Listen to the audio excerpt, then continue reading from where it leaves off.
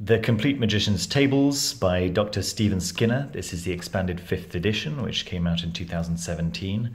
The first edition came out in 2006, and this now has 840 tables of correspondence, which cover pretty much everything and anything that you could possibly hope for from the Western esoteric tradition, and even some from the Eastern esoteric tradition, since Dr. Skinner is also an expert on feng shui, and he also lists I Ching correspondences.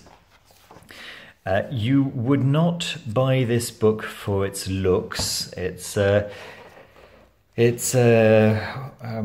what's the name of the publisher? It's Golden Hoard. Golden Hoard. Stephen Skinner publishes the majority of his books through Golden Hoard. They come with these rather pedestrian-looking dust jackets covered in labels. As you can see, it's not the cheapest book in the world. The back of the dust jacket, instead of talking about what's inside the book itself, it just lists all of the works that they probably hope you're going to collect, and let's be honest, you probably will. If you're interested in the Western esoteric traditions, Dr. Skinner is probably on a par with Joseph Peterson, competing for first place as most relevant scholar on the matter. So yeah, is it? I'm not even sure it is cloth bound. I think it's just textured paper. In fact, it creaks when you open it. Don't know if you can hear that. Yeah. One thing that is nice. So yeah, you can see that the pages are sewn, and yeah, the whole thing does feel a little bit flimsy. However, what is nice is that it does stay open more or less wherever you open it. So that at least is a positive. What is it? Well, it's a book of tables of correspondence. The idea is that in the esoteric tradition, everything corresponds to something else. There's a wonderful introduction, and I will read it to you in the later part of this review, so that I'm not boring people who don't care. But I do want to address a major issue that I have with this book. Would I go back and not get this? Absolutely not. I mean, this information is solid information, and it is complete information, and you could do internet searches for anything in here and not find as high quality documentation as what you can find inside here. However, finding the information is a nightmare. Once you've explored the book thoroughly and really made friends with it, then you get a better idea of where you might find information. But my first question was, what's the significance of the left leg? Okay, so what are the correspondences in any tradition of the left leg? And I started, and I thought to myself, right, where am I going to find this information? Let's have a look at the table of contents. Right, introduction, blah, blah, blah, blah, blah. The tables, oh, here we go. Oh, everything's listed alphabetically, except that there's only one listing per letter. Okay, so I thought to myself, maybe natural magic. Animals, plants, stones, herbs, and perfumes. Well, it doesn't seem like that would cover the parts of the body. So where else? What else could possibly cover parts of the body? Keep going. And uniform timeline, what could that possibly be? Wheel of the year. Z. Zones of the mind, body and soul. Obviously, if you're looking for the correspondences of the left leg, you need to think to yourself Z. Z for zones. It's a shame, okay? So then you have the commentary. There's a list of figures. Now you may see down here full list of individual columns. I'll show you that in a moment. But first of all, there is the subject order listing of tables. So of course, the second time you read through this, you know that there's a subject order listing of tables. So let's say that you're looking for angels. Let's see. A for angels. Oh no. Astrology, and then go straight to divination. So yeah, no angels. Okay, let's say you're looking specifically for the angels of the Shem HaMephorash, okay, the 72 angels of the 72-fold name of God. Yeah, no, nothing there. Kabbalah, no, probably not what we're looking for. Oh, here we go. Magic. A for angels. The biblical, apocryphal, and Gnostic. Yeah, no, that's not right. Angels, okay. So here we go. Shem HaMephorash angels. And you can look them up. So why isn't angels under A? It is under A, but under the A that's listed under M for magic. It's silly. It's silly. Let me show you now that the last way in which you can locate information is through this full index of individual columns. And how are they listed? Alphabetically? No, they're listed in the order in which they appear in the book. There you go. So yeah. Big problem as a reference book, and it is a reference book. I would do a lot to get my hands on an electronic version, but unfortunately, Stephen Skinner has a regular habit of scouring the internet to make sure that no one is uploading illegal copies of his admittedly very precious work. But then I think about Joseph Peterson, who has all of his work listed for free, uploaded with full diagrams, full translations for free on his own website, and you can search them. You can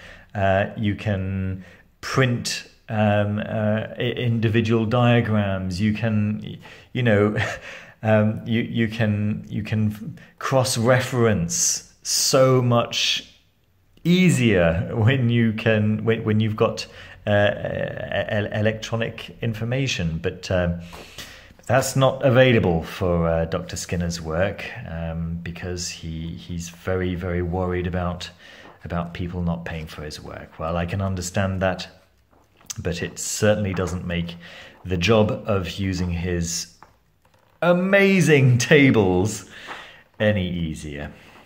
Okay, so now that I've shown you what this is about, let me show you a few examples. John Dee's angels, for instance. Okay, so they're listed. Most of these tables include listings for, here we go, zodiac signs, also for Sephirot, and elements, planets, and yeah, so that's usually here we go. So elements, for example, fire, air, wind, earth.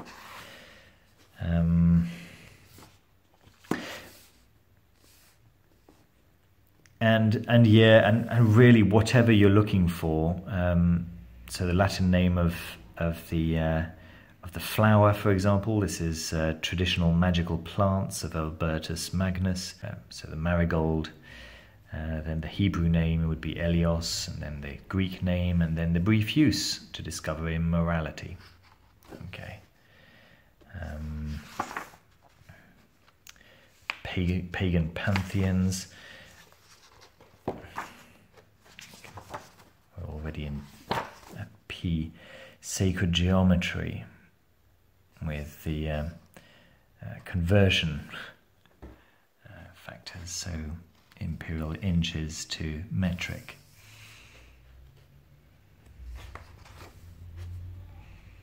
Tarot correspondences.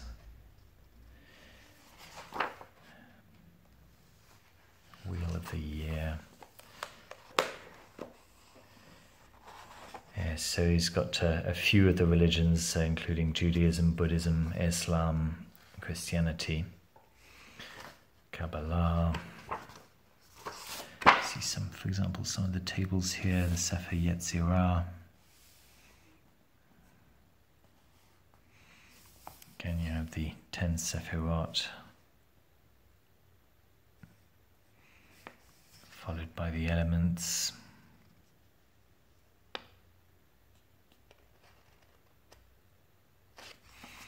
The equivalent letters, so the Aleph, corresponding to air and beginning,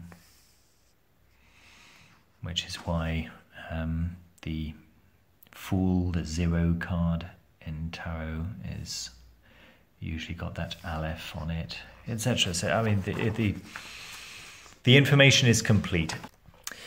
So yeah, you can see that I'm a little bit conflicted about this. It's clearly an indispensable work. But I have some niggles. That's all. So let me read to you this introduction, which is absolutely wonderful and which really explains very well why correspondences are so important in any esoteric tradition. This book contains all of the standard correspondences of the Golden Dawn as recorded in Aleister Crowley's Liber 777. So that previously was the only book to have attempted the tabularization of all this information, but it was nowhere near as complete as this.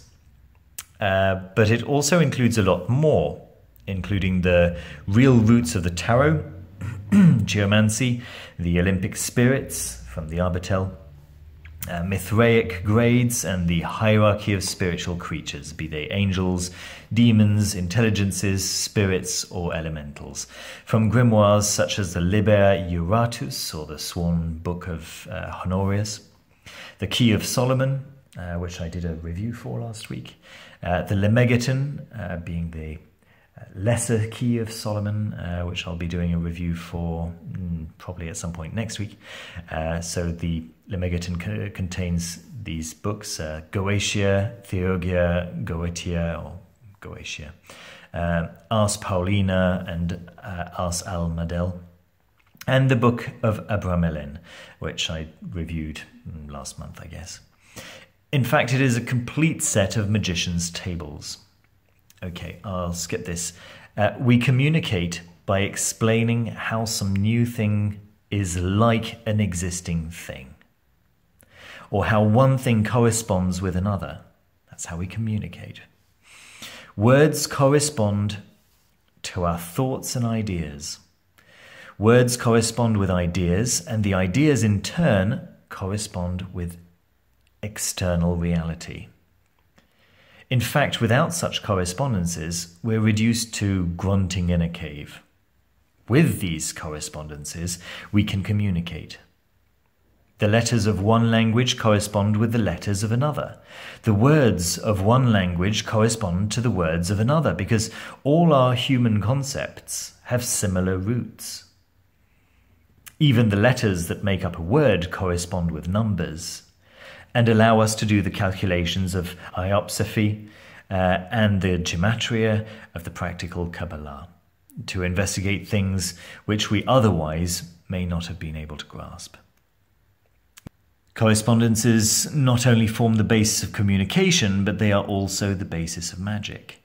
There is a whole stratum of thought which relates to the emblems, colours, images, herbs, and perfumes, which was much more accessible to ancient man and was still a part of Renaissance thinking, but which no longer forms part of the way we think at a conscious level. These correspondences are only vaguely guessed at by modern psychologists like Jung, who see the tip of the iceberg but cannot easily trace its roots. These roots are not always obvious, but they are there as part of the subconscious memories or the egregore of our culture. Indeed, of the cultures of all mankind. Magic is based on correspondences. Magic most powerfully uses them when they are put together in a well-constructed ritual. The denizens of other worlds and other spaces do not always speak our language, but they do respond to correctly assembled rituals, where the colours, perfumes, gestures, and words of power are all attuned to the same wavelength. The whole science of magic, before the advent of universal literacy, was based on correspondences. Correspondences were used to store vast quantities of information, enabling feats of memory which are just not possible for modern man, who uses the written and electronic word to store his knowledge. Knowledge of these correspondences can help us understand the structure of thought and the nature of memory, as well as the techniques of magic. These correspondences can even be used to alter this reality, not just describe it. A book of correspondences, such as this, is therefore basic to communication. Communication between human beings, communications with one's own subconscious, even communication with angels and other non-human entities. In a perfect, holistic universe, everything and every non-thing is connected to everything else. But not everything corresponds to everything else. Things are divided into categories in order that they may function and that we may be able to think about them. Thus, in the beginning was the word, or the differentiation into yin and yang, or the light, or the first swirlings, or whatever you wish to call it. However you like to phrase it, the essential act of creation was division. This is also reflected in biological necessity, where growth comes about by the division of cells.